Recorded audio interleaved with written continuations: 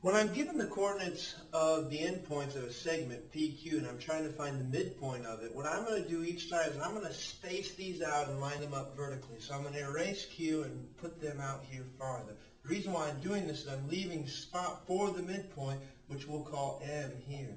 Anytime we have a midpoint, we know that the distance between P and Q, M is going to be halfway between that distance. So what I need to do is I need to find the distance between each of the two y coordinates and the two x coordinates and just split that in half.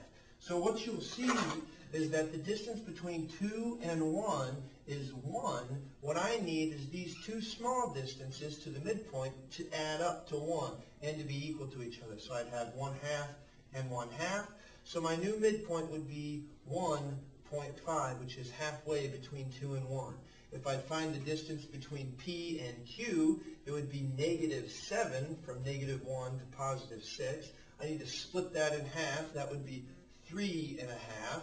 If I added -1 and 3.5, I'm going to get 2.5. So the midpoints of my midpoint, the coordinates of our midpoint would be +2.5 and +1.5.